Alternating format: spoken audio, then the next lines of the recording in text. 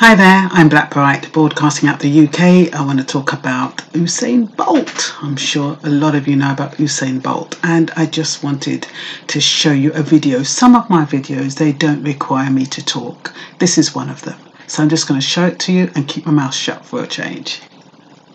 Former track superstar scaling new heights. 76 tower built by Bolt. A true immortal.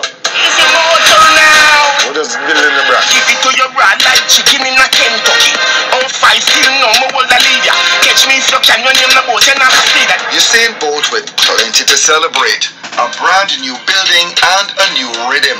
Cartel, Massacre, Chris and Mungo riding Immortal. Hold your mouth, don't make it get slippery. Place down concrete, nothing boy and no pretty. Sheridan, Jackson, now broke. Bobby and a big pardon. Post-retirement Bolt with time and cash to spare. 76 Tower, just one of several real estate and other investments being pursued by the record-breaking Olympian.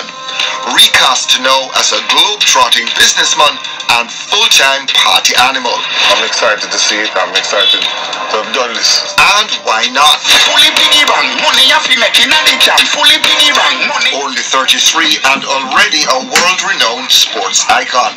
Legacy assured, but young enough to take the long view.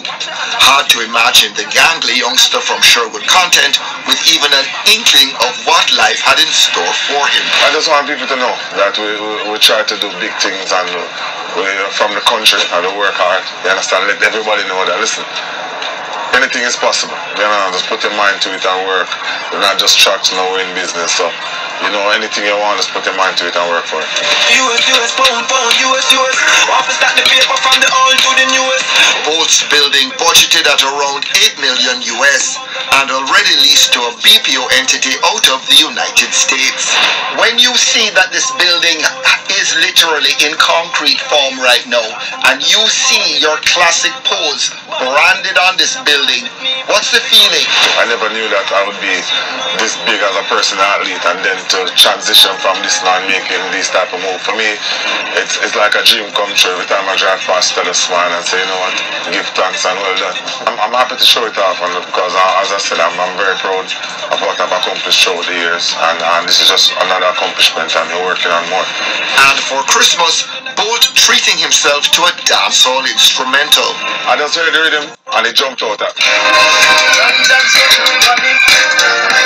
I can't play the music. I was just thinking about that, you know, as I was showing it to you, that maybe I'm showing too much of the music.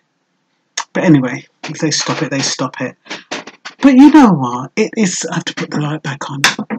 It is so amazing, you know, to see somebody who is such, started off as a regular boy, grew up to be an athlete, then to become the fastest man in the world. And it's not as if he was given those skills to then become an entrepreneur. He obviously had that in him to want to do better. And when you want to do better, even if you don't have the skills, you learn the skills. There are so many people who sit back and think, oh, I can't do this, I can't do that. They don't bother. They're just lethargic, lazy, and they don't get any further where they are now than where they go to in the future. But you have somebody like Usain Bolt, who is a role model, who shows you that, okay, if you do have money, or if you're fortunate enough to make money on your skills, that you invest it. Now, he's built, or bought, or I don't know whether he bought it or he built it, but it's 76 stories and it's already leased out to an American company. So he can sit back. I'm sure he hasn't got no mortgage on it. He may have. Who knows? We don't know. But the fact of the matter is, he's got money coming in to pay for it. He's got money more or less for the rest of his life. And it's not like he's flaunting it. Yes, I think it's important for young people to see how, when you're making it, how you can make that money build for you. And you know, people just think he just comes up and, oh yes, and start on, and now he's got this building and, you know, he's making music. Yeah, money does help you to educate yourself. But a lot of the time, it's wanting to make yourself better. It's having that desire to do better.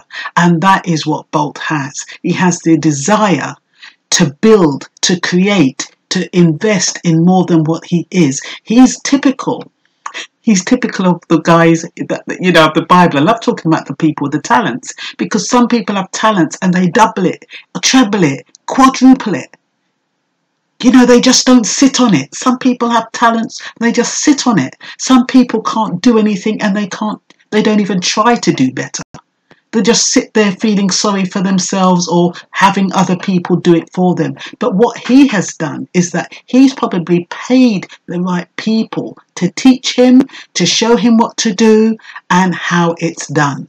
And that is what it's about. If you don't have the skills yourself, it's about employing the skills and make things work for you. Big up Usain Bolt. I mean, you're a credit to the Jamaican race. Really and truly a credit. 32 years old, a young man, and his head. You know, his parents must be so proud. And then on top of that, he's not forgetting his roots. I mean, he's making music with Massacre and Munga and all of Munga Honorable and all of them guys. You know, it's absolutely brilliant. What I'll do is I'll put the link I'm sure if you put Usain Bolt's building, new building in YouTube, it'll come up just in case, because sometimes I do get distracted. But yeah, I just think it's absolutely great what he's done. What a credit. That's what I'm talking about, defying the negative stereotype. Too many people want to view Jamaicans as, you know, this bad, destructive image. And too many Jamaicans want to fulfill that image. And it's a betrayal. It's a betrayal to the Jamaican nationality, because the spirit of Jamaica is not that. The spirit of Jamaica is determination, it's passion, it's vigilance, it's hard work, it's determination. That is Jamaica. It's colourful, it's creative, it's ambitious, it's competitive. That is Jamaica. So when you see all these little bad men and all these things going on and people want to call that Jamaica, that's not Jamaica. That is a tiny part of a destructive part of Jamaica, but there is good and bad everywhere. So that shouldn't maim or, you know, make Jamaica look bad then. Just say it like it is. So yeah, I just had to share it. I did say I wasn't going to say anything.